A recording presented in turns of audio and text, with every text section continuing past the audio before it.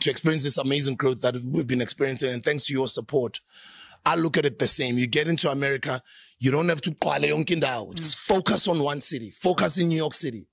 The same way you focused in Johannesburg, focus in New York City. Do campaigns there, do initiatives there, speak to store owners there. Nigerians are killing it in New York, bro.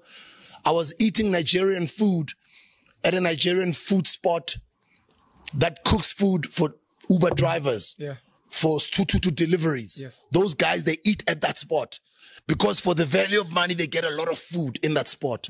And then I was asking the shop owner, why do you open 24 hours? And why I came at 3 in the morning? I come at 7 in the morning. It's always full. Yeah. And it's because they're Uber drivers and they're taxi drivers. That's why this place is always full 24 hours.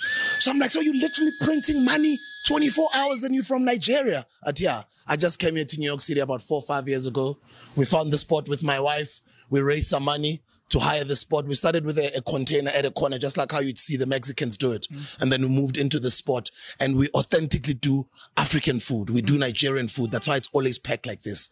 I'm like, wow, you are selling these energy drinks. And what is this? Energy drink? Oh, Arizona. Oh, if I can bring an energy drink from South Africa, would you put it in your store at what?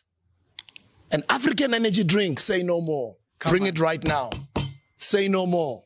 I got a chance the following day to grab it from my hotel. I went back. I was like, here's a can. Put it in your fridge. Let it get cold. I gave him a 6-pack and then try it out. I don't have to try it out, my brother. I told you already.